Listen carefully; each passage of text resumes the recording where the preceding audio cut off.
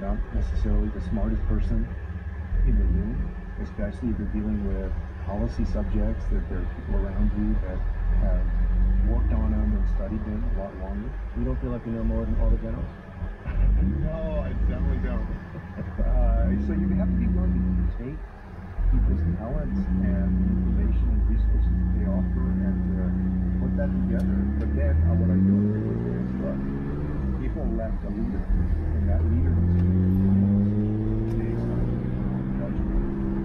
And let me connect this to another part of the conversation right now in the campaign, which is to say that I think it's fair for people to consider the numeric age of somebody, whether they're 45 or 75, and I also think it's fair, definitely, for people to consider the experience that somebody has, or lack of experience.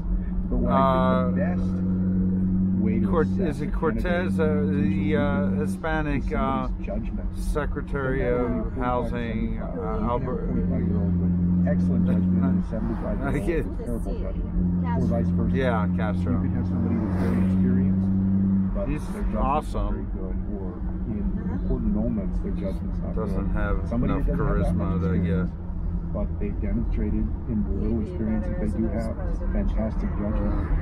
So I think that's what folks should pay attention to. And I believe that I've set a good track record for judgment.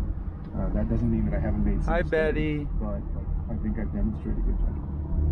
So which of your experiences do you think best has prepared you to become president? Probably, if I had to pick one, I would say probably serving as mayor of a city, because everybody is looking at you, and you get a sense of a community in San Antonio is about 1.5 million people, so it's not a small city, obviously, compared to the population of the United States, but you get a sense of what it means to be in a role where people are looking to you for leadership, to not only set the tone, but to pursue policies that are going to improve people's lives, and also to work with other policymakers in the community to create a better community. That's fundamentally what you do as the president. You know, you're there to lead. You set the tone for our country.